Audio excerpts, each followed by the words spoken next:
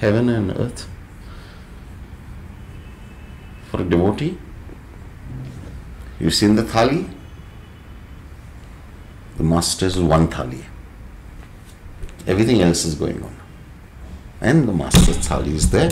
Yes, the master may be a very important or the dish of honor. But it is eventually one dish in many dishes, right? For a disciple, the master only is the thali. There is no question of anything else. The disciple is completely surrendered, means वो धूल बन गया है. A devotee has, okay, Guru has come to the city, chalo. Tomorrow, instead of going to work at 9 o'clock, we'll go at 11:30.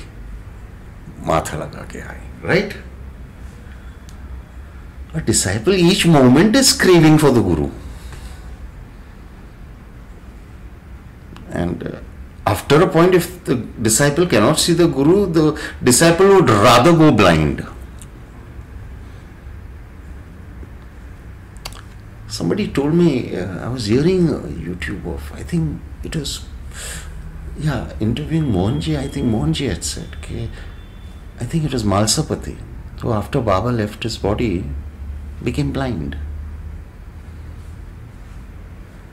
I'm quite certain that he didn't want to see a world without Baba. Right now. So that is a disciple. For the disciple, there is no karma, kundalini, heaven, hell, nothing, just the master.